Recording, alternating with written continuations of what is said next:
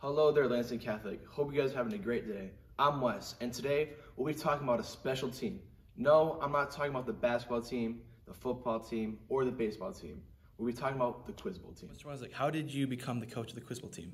Well, a couple years ago, I was walking by this Ryan's room. She had Quiz Bowl practice going on. I popped my head in, mostly because I was curious to see how smart I was.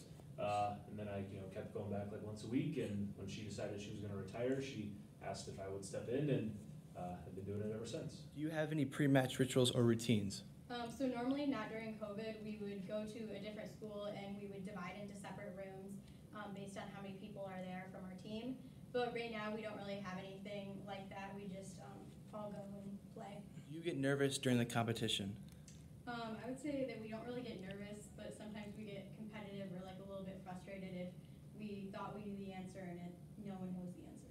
So what kind of questions do they ask? That's kind of like the cool thing about Quiz Bowl. You never know what the next question is going to be. Sometimes you have questions about math that are really weird and you're trying to figure out all this math in your head, write it down. Other times it's stuff like, I was reading a question in practice, the answer was literally Shrek.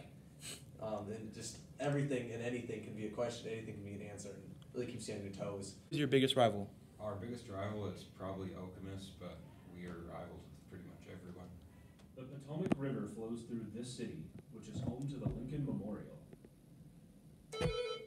Washington, D.C.? Washington, D.C. is correct. Hope you learned some new things about the Quiz Bowl team. Come out and support them. If you're interested in joining, contact Mr. Weslick. Once again, thank you for watching.